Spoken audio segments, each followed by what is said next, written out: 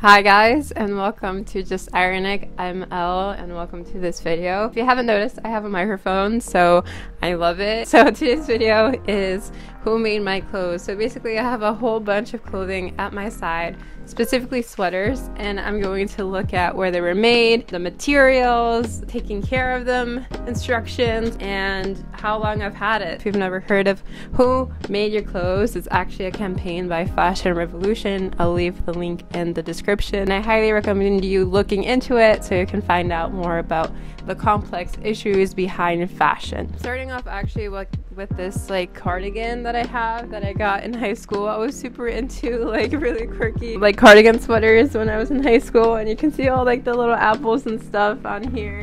Look at that, that's so cool. And basically I got this at the thrift store for about $1. Obviously only grandmas wear this, but I thought it was cute. I was very popular in high school.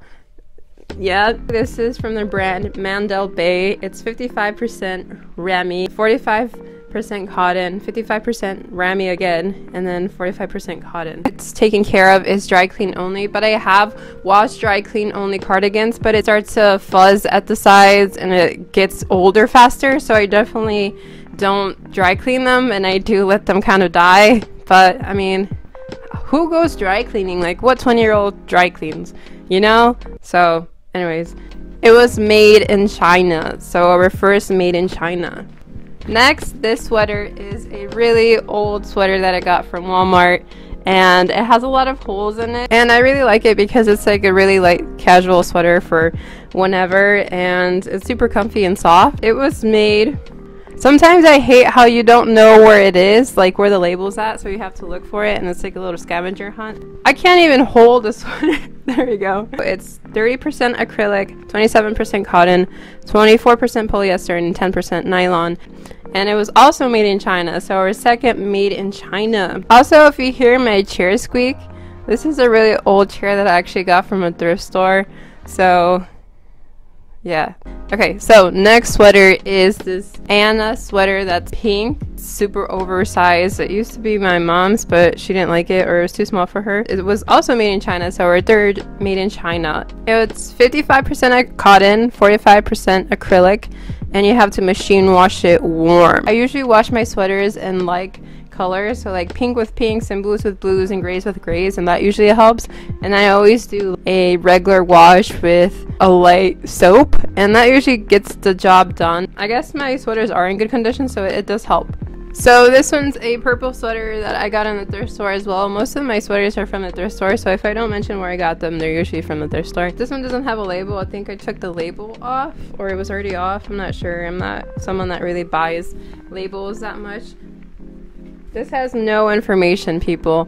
It's anonymous. The anonymous purple sweater is beautiful. No information, so I do not know anything about this sweater. That's what you're going to find probably in thrift stores with older clothing. You're not going to find where things are from. So yeah, just know that if you ever buy from thrift stores. Okay, so the next sweater is this Sonoma gray sweater. It's really great because I love how it can really shape your body and it keeps you warm. Sonoma, I don't know what it is. It's from Target, right? If you know, please leave it in the comments. It's a medium, and it was made in Thailand actually, which is so far away. I could never imagine myself going to Thailand to buy a shirt.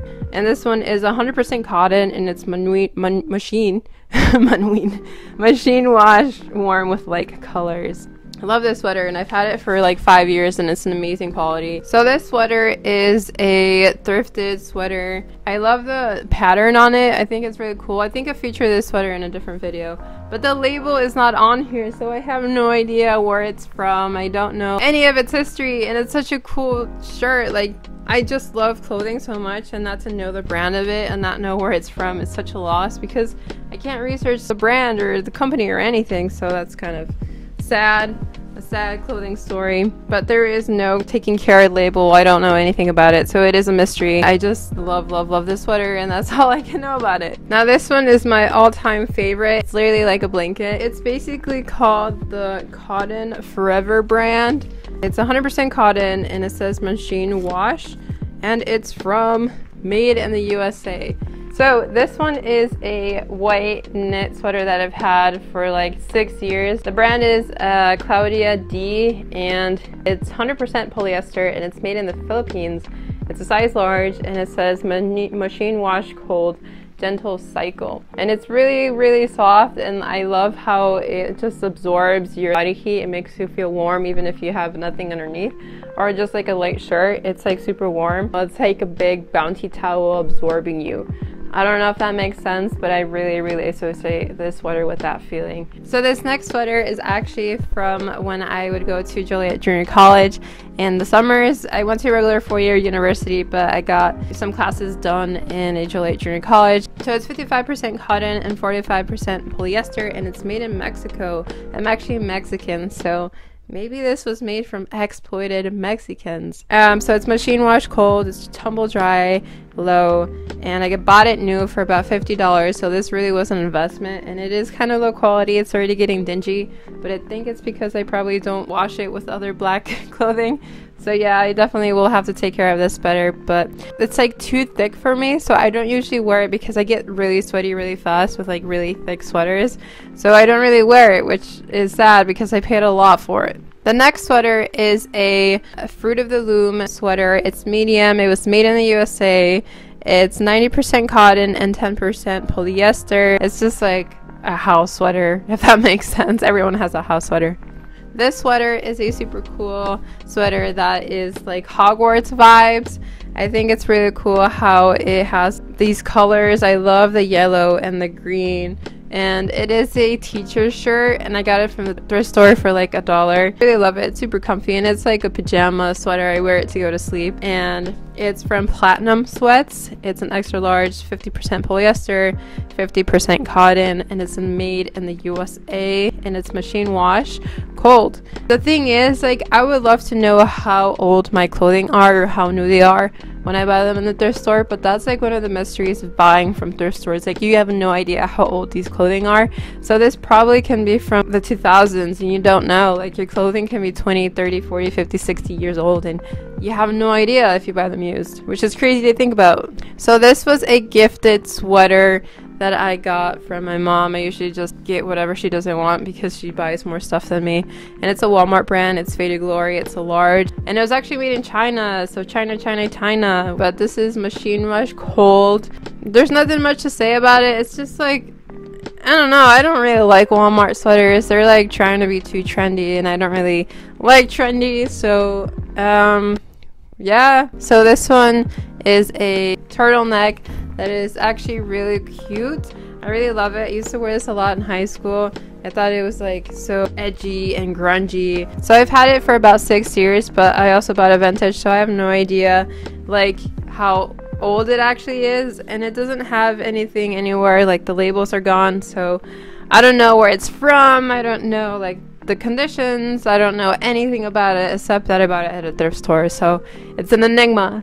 It's an enigma sweater from high school years, and I don't really wear it anymore because it's like I've outgrown it. I've outgrown the style, but I don't know what to do with it because I'm emotionally connected. So if you have any recommendations of what to do, please let me know in the comments. Now we have this really cute, like, fluffy cloud sweater. It's actually the brand Almost Famous. Like me, I'm almost famous.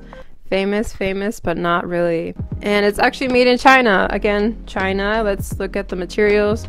So it's 58% polyester and 42% acrylic. And it says machine wash cold. So yeah, I really love this sweater because it's really versatile for whatever season. And it's kind of trendy, and I like a low-key trendy piece that's comfortable. So this is perfect. So I need to put this where I can just grab it like really fast. So this sweater I found at the thrift store for $1 in the men's section. I guess no men like scram press sweaters apparently. The brand is Joe, an environment of style from Joseph Abad. I think Joseph Abad is a really like coveted brand, and it's 66% cotton. It's 34% wool. It's made in Hong Kong. And let's see the reverse. Professional dry clean only. But yeah, I really love the color of this sweater. And I've only had it for about a couple months. I bought this in COVID actually. So I guess some old man something happened to the old man? I don't know. I don't want to think bad. But do you ever just think about like what happened to the owners? Like who had the clothing and why did they give it up? That's the things I ask myself when I go thrifting. But obviously you don't have to. That's just me. So this is one of my last sweaters I'm going to show you today. And if you notice, there's an undershirt in it because this sweater is super itchy. I really don't like the feeling of it on my skin because it's super scratchy and I don't like it. So just because you don't like how it feels doesn't mean you can't buy it. You can always wear like a long sleeve underneath it and see what works. The brand is the King Size Co. by Brockton, Massachusetts for tall and big men. And it's 33. I've never seen these measurements before, so I don't know. 33 1/3 wool, 33 1/3 polyester, and then 33 1/3 acrylic. So those are really scratchy fabrics all woven together. I don't think they really thought that one through, but you know, maybe that's why it ended up in the thrift store. And it's machine washed cold. Maybe it was made in Massachusetts. I'm not sure. Like, was it designed in Massachusetts? It doesn't say. I'm looking at it and it doesn't say. Maybe it was made in Massachusetts.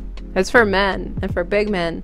And I'm not a big man, so you can wear big man sweaters if you want big man sweaters, and you're not a big man sweater. So this last sweater is my love of college sweatshirts.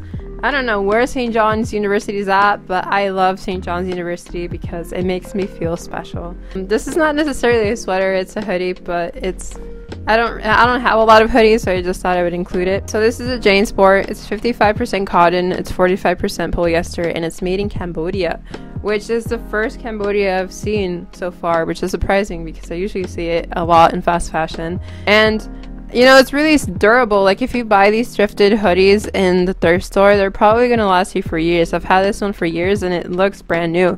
So I definitely recommend you checking out used hoodies, specifically college used hoodies in the thrift store, because I feel like those will really get a bang out of your buck. So definitely look into that.